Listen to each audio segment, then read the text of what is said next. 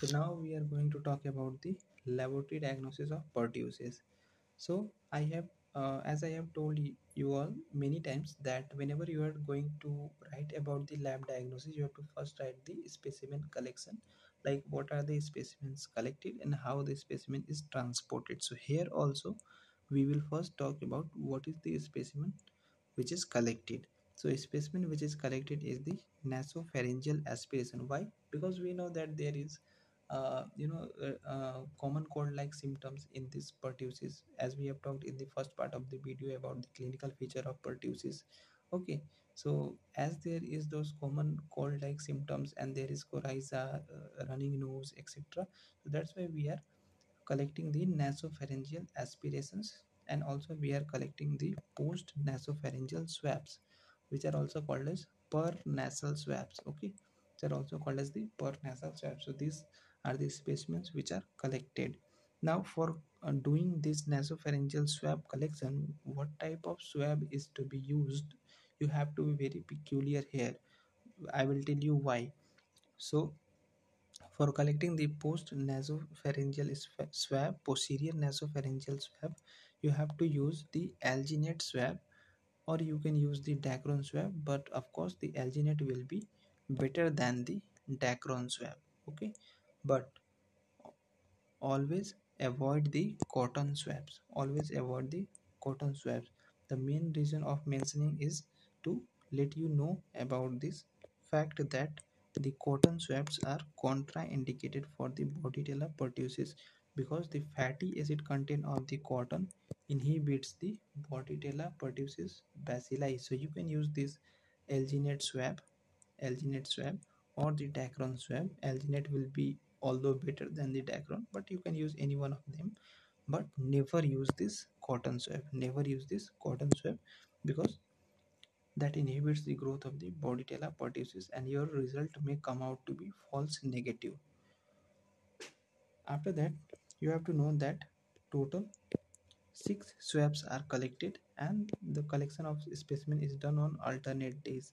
Like you collect the specimen today, then on the uh, uh, on the third day, then on the sixth day, like that. You have to collect it on alternate days. So total 6 swabs are collected. Now comes the transport of the specimen. So the transport of the specimen is done in a charcoal based media. Remember this, it is done in a charcoal based media.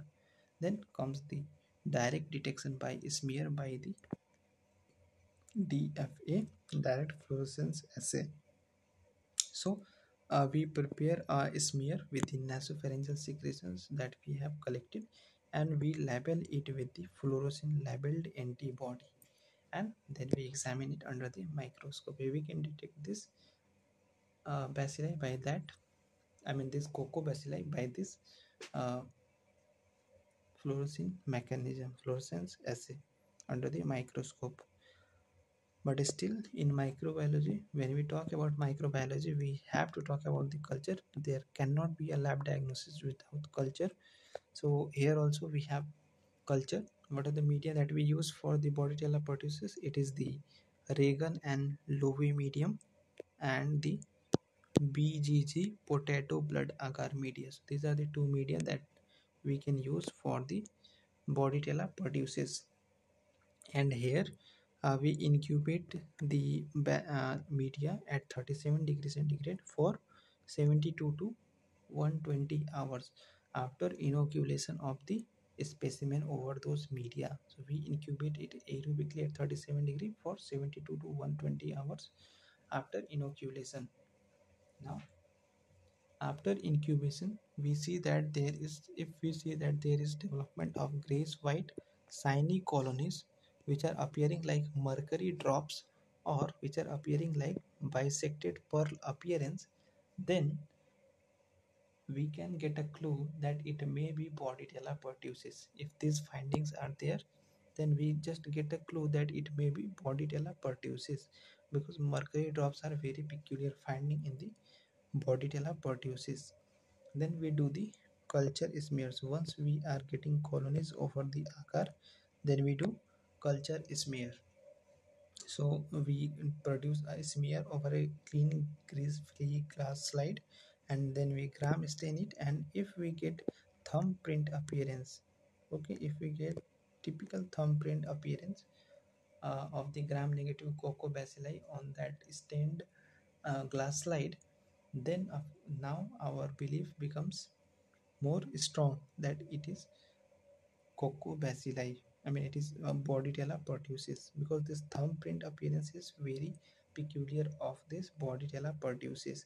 So, if you want to remember two things of this Bordetella pertussis only, I will say you or suggest you to remember these two things. Number one thing is that it is showing this mercury drop, bisected mercury drop or the bisected pearl appearance, and it shows the thumbprint appearance on gram staining. These two are the, this is the appearance. This mercury drop is the appearance on the culture agar, I mean culture media, while this thumbprint appearance is the appearance on the gram staining. Okay, these two are the most important finding of the Bordetella pertussis. Next comes the identification. So of course, as always, identification can be done by mildly top and Vitek, and molecular methods are always there. So that is the PCR we can use. Now, how can we prevent this Bordetella pertussis infection or the pertussis for that matter? So, we can do the prophylactic medication. Like if any one person of a family has got the infection of pertussis, then to other family members we can give erythromycin. So that erythromycin will prevent the infection to the non-infected persons. Plus, we can use the vaccines.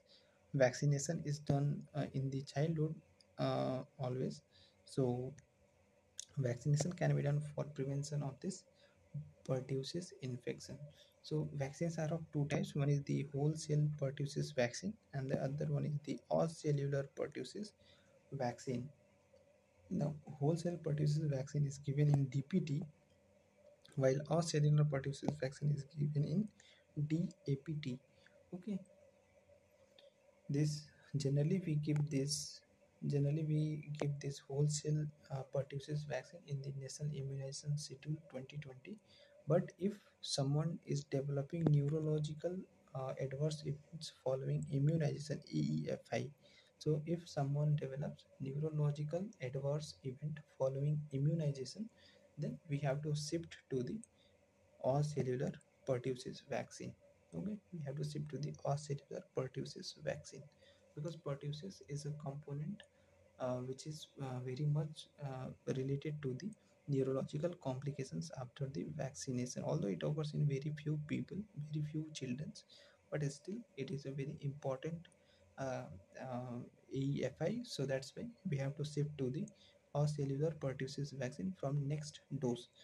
Now, in the DPT, the pertussis vaccine is given along with, in combination with the diphtheria toxoid and tetanus toxoid. Why is this so? So this is because the pertussis component acts as an adjuvant and increases the immunogenicity of the diphtheria and the tetanus toxoid. Remember, the diphtheria and tetanus are not increasing the immunogenicity of the of the pertussis vaccine. Rather, the pertussis component is increasing the immunogenicity of the diphtheria and the tetanus toxoid. So this should be kept in mind always.